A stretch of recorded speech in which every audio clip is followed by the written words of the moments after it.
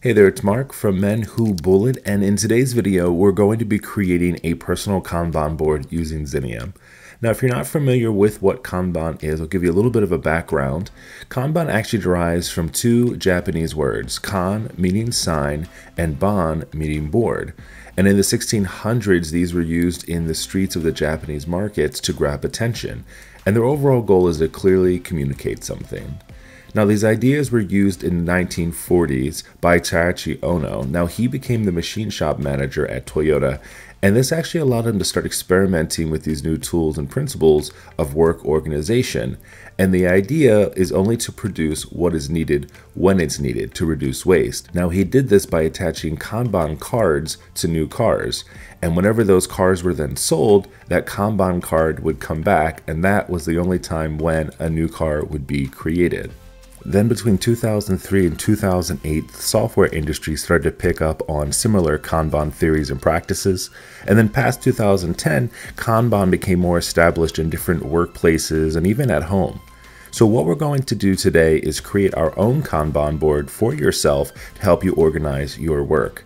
Now, the first thing we'll do is create a new page, and I'm actually going to start with a dot grid here to use these dot grids to help me line up some of the elements on the page. We'll go ahead and tap on the type tool and give this a name, and I'm just going to call this my Kanban board. I'll go ahead and tap the A so we can go ahead and increase the font to make this into a headline. And then we'll go ahead and start adding our columns. So the way Kanban works, the easiest, briefest way, is that it works by moving items to the right. You start on the left with a backlog, and this is where all of your starter items or ideas begin. You'll prioritize them inside of the backlog, whether you do it on a weekly or a monthly basis. And then as you are actively picking these items out, you'll move them over into your doing column. And this is for work in progress. These are things that you're actively working on. And when you're done with all of those tasks that are associated with that, then you'll move them over to the far right, and this will be our done column. Now, to create these columns, I'm going to go ahead into the search bar and just type in line. And then I'll find a divider here and then turn it vertically and just copy it and move it over. And then we'll go ahead and have our three main columns.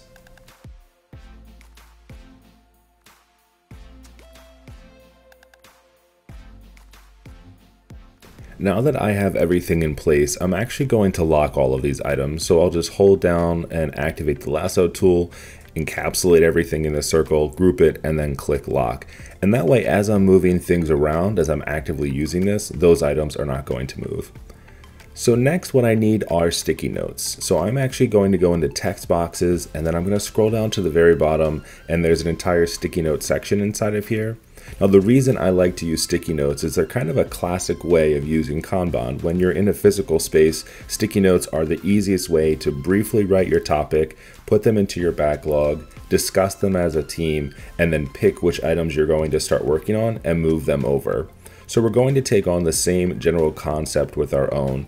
We're going to go ahead and type in the main topic of the thing that we need to do. In this case, the first item is going to be a personal item for home, and it's going to be to fix the deck.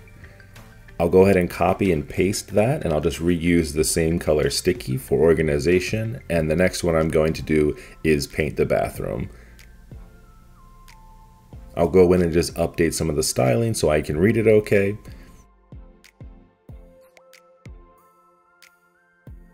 Now what I'm going to do is actually use a different color sticky note, and I'm going to decide to use my Kanban for personal, and then I'm also going to use it for work to keep myself on track.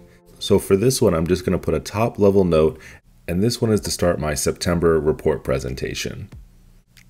Whenever I'm creating any type of cards, I always like to go back and just update the formatting to make sure that it works for the space. I'll go ahead and copy and paste this one and put another task that I have to do. And for this one, I'm going to put to start my end of year review. Before I get started, I'm going to go into the page settings and just change my background to blank page. Now, the way that Kanban works is I'll prioritize these items each week and move whichever ones I'm actively going to be working on over into doing. Now, you can also do this on a daily basis. So let's say that later on I find out that fixing my deck is a higher priority than painting the bathroom, then I'm going to switch those. I'll move paint the bathroom back to my backlog, and then move what I'm going to be actively working on, fixing the deck, into doing. Now, as the week is going on, I'm working on multiple things at the same time. So the September report moves to done. I then prioritize my end of year review, move that over to doing, finish that early, maybe move that over to done, which gives me more time to work on my other 2 items. And then once they're all complete, we'll move them over into the done column. Now, as you're working, you're going to be adding other items to your backlog. But let's just say we're going to prioritize these pages month to month and go back to them. So I'll go ahead and add an August title on here. I'll go out and I'll actually duplicate this page, and then I'll come in and change August to September. And that way, what I'll do for myself inside of this notebook is just track my month to month what I did. I can either take the cards that are already here and reuse them, or something you can do, because it's Zinnia and there's a lot of great options, is get rid of them and maybe use a different color note card for yourself. Different style, different colors.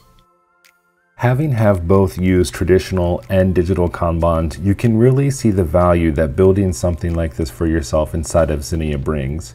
First of all, you can take this anywhere with you, and you don't have to worry about having the proper setup in your home for this because it's all right here on your tablet. Also, you never have to worry about these stickies falling off the walls, as they will do inside of a normal traditional setup.